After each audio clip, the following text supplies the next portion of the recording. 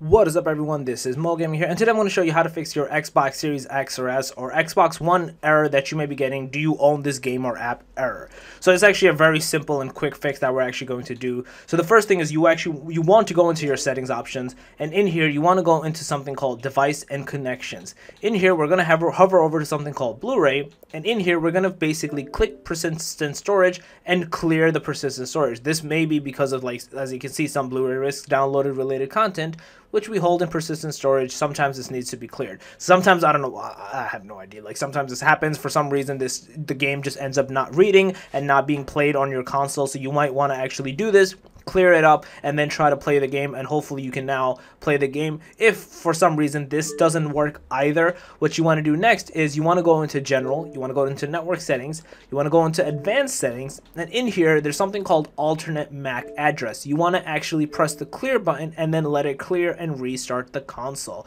to basically apply said changes. So you want to actually kind of go down this route, do this option, and then boom, let your console restart. And when you're trying to now check out the game, you should see it'll stay installed, it'll be able to play, you won't get that error any longer, and then you should be good to go. So yeah, that's basically it. It should be a quick fix when you do this, and you should be good to go. If you guys overall like this video, please smash that like button, helps a lot. If you guys are new to the channel, make sure to subscribe and click that notification bell. And on that, Mo Gaming out.